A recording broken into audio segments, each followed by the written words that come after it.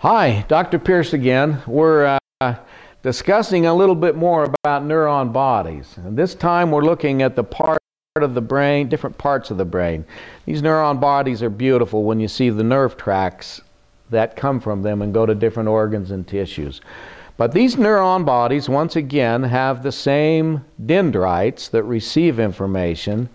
They have the same axons that send out information to other neuron bodies. But these neuron bodies have very technical names, and they're all about this long. We'll just use this one as an example.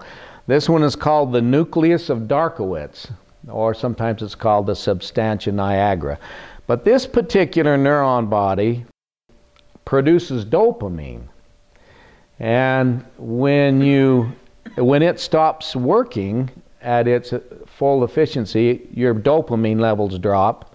And when your dopamine levels drop, it causes Parkinson's disease.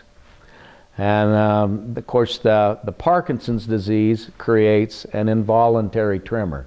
So usually if you see people that are just tremoring involuntarily, it's due to Parkinson's disease, a lack of dopamine. Okay, let's look at this other neuron body. This neuron body is the neuron body for autism. And that's getting to be an important issue nowadays. Let's look at this neuron body. This neuron body is the neuron body for MS.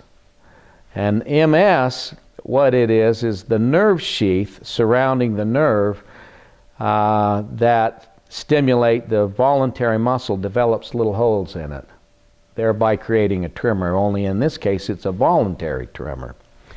So you can tell this one's an involuntary tremor and this one's a voluntary tremor.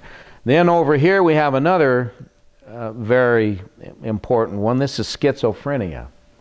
So the interesting factor in all of this is that it has been shown by research that, and they know for sure, that if stem cells are injected into these different neuron bodies, they can absolutely show a decrease of all of these symptoms of schizophrenia, of Parkinson's disease, of autism, and of MS.